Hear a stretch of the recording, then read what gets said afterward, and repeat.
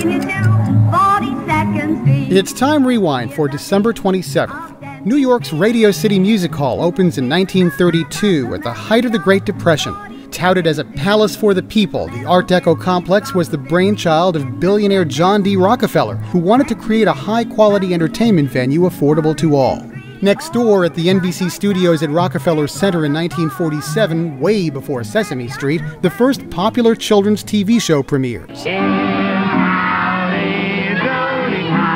Howdy Doody was one of the first programs shot in color. Fast forward to 1980, less than 3 weeks after his death, John Lennon's Double Fantasy album is the #1 album. That same day, one of its tracks becomes the #1 single. It'll be just like starting over. Learn more about what happened on this day at time-rewind.com.